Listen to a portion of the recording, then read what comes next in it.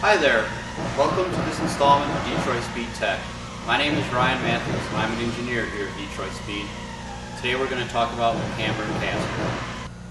Caster and camber are two static front suspension settings that affect how the tire behaves when a vehicle is cornering. First, we will look at camber.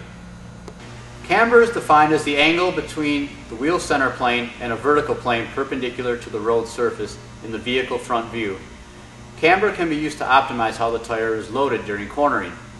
When the camber angle is set such that the top of the tire is closer to the vehicle center line than the bottom of the tire, it is considered negative camber. The opposite scenario, where the top of the tire is farther from the vehicle center line than the bottom of the tire, is known as positive camber.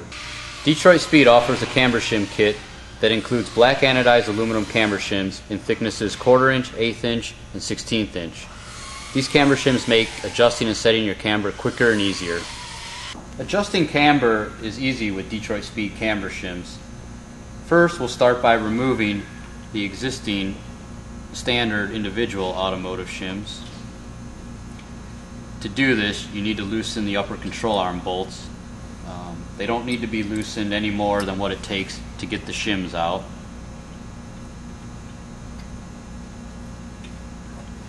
At this point, we have no shims in our corner assembly. If we want to increase negative camber, we'll add more thickness than was previously there.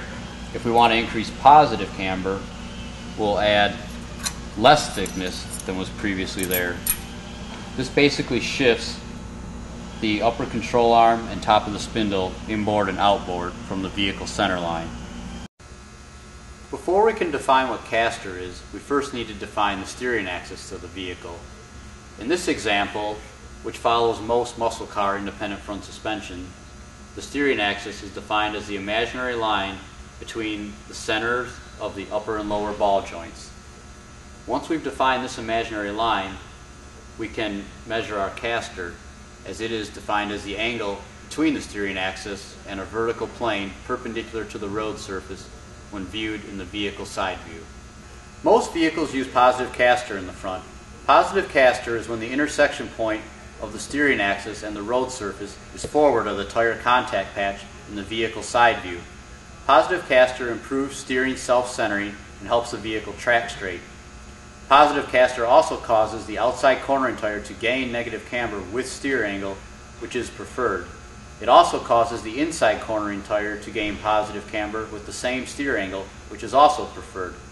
However, excessive positive caster can make the steering forces heavy and unresponsive. Like camber, actual caster settings are dependent on many vehicle, road, and tire variables. Most performance street vehicles use positive caster in the range of anywhere from 3 to 8 degrees. Let's see how caster is set on a Detroit Speed suspension system.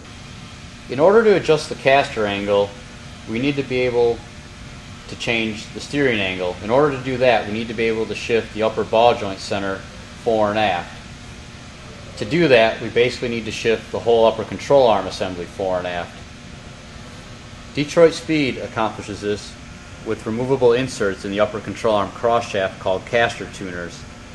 These are available in 3 different designs. A 0, as shown here in the example, the 1 insert, which has the hole offset exactly 1/8 of an inch from the insert center line, and the number 2 insert, which has the hole offset exactly 1/4 of an inch from the insert center line.